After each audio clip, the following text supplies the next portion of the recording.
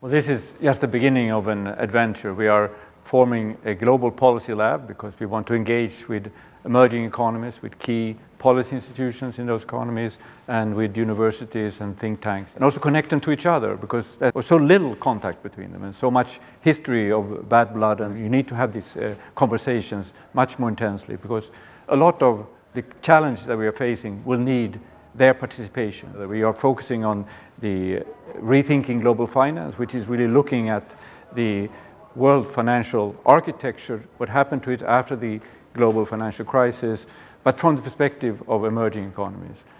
Another area we are very interested in, every country I go to now in the emerging world, the middle income trap, the idea that these countries are stuck in middle income.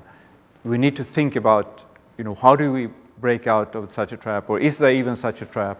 What is the experience from countries that have just gone through this transition? What can we learn from that? Understanding that these emerging economies are very different. Some of them have a long experience of being middle income. Some have come to it very recently. They have different histories and so on. So having them talk to each other, this peer-to-peer, is very critical to what we're trying to do. We think this is much more effective than coming to tell them, from the advanced economies, this is what you should do and shouldn't do. We are also working on migration. We have this Global Migration Initiative.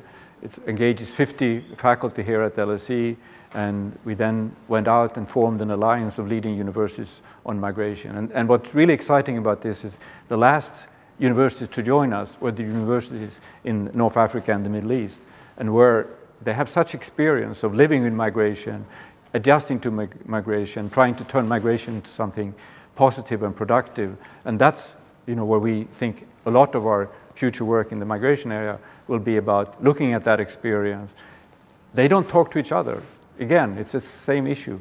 We are facilitating these conversations between the Turks and the Lebanese, between the Kurds and the Lebanese, for example. This is where we can play a role. And of course, always connecting it to the core at LSE. Also, we have experience for how to work in the policy process, how you can be effective in using research. So that role of facilitator, catalyst, is so crucial for us. And I think that's different from what others have been doing. Of course, LSE is the place to do it. LSE has its very international faculty. It's even more international student body. Its place in London, the hub of the emerging world, as LSE was, of course, started engaging with the social issues, with the economic issues. That tradition, I think, is very much in a spirit of the Global Policy Lab as well. We are building an architecture that brings in students, researchers, policymakers on the key issues like migration, like climate change. We want to have them working at LSE, but also in the countries where these challenges are being faced. And we want to bring in key policy institutions in these countries, universities in these countries. We want to connect them within the countries, but also across.